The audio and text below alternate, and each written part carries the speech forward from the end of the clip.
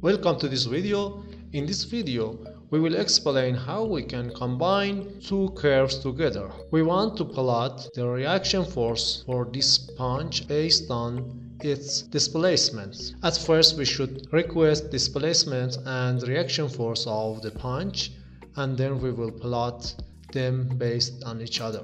So we have created this modeling in this video, and you can watch details of modeling of deep drawing of a cup. In the step module, at first we request some output. For this purpose, at first we use tools and set and create, and we create a set for the punch. Now from output, history output request, we create a new history output for force and displacement of the punch.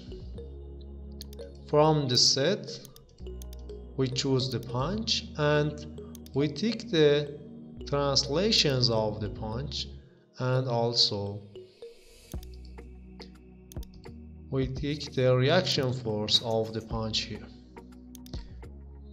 Now we can go to the job module and submit the job another time.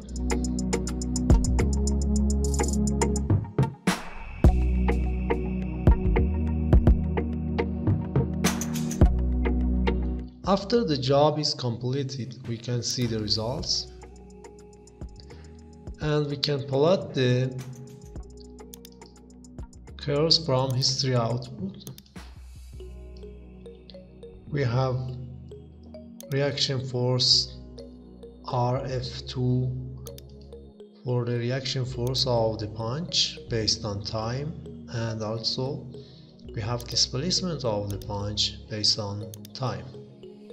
The shape of the displacement shows that we used a smooth amplitude.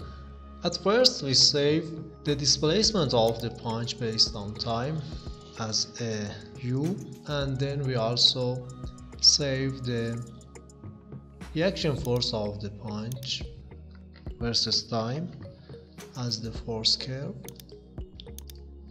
Now we use tools XY data and create, and from operate on XY data we use combine function, and we plot U and force here. As you can see, we have displacement in horizontal axis and we have force in the vertical axis here. We also can use this force displacement curve by extracting the data from here. We can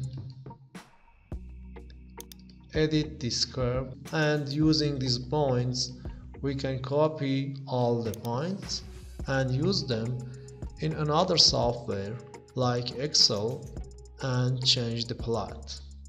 Thank you for watching this video. If this video has helped you out, please let us know by a like, a comment or a subscribe. See you in the next videos.